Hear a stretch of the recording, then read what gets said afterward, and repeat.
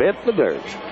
Glen Mcilvain is a little guy that stands about 5'4", 5'5". I think he weighs about 125 or 26 pounds. Only when his boots are full of rocks. Not a very big man, but he's 130 pounds of heart. We didn't miss him all that far. He's 26 years old. He's had trouble this week.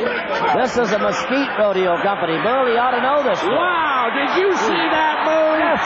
He made a great move, but so did old Red Rocker of Mesquite's company. The bull kind of shifted gears, came back. I think these bulls are wiser than you might think they are. He could feel that kid still on him. Now watch this, Hadley. You like these kind of things. Watch here. That bull give him everything. Ooh, right there. Beautiful. He's been taught by 8-time the world champion Donnie Gay.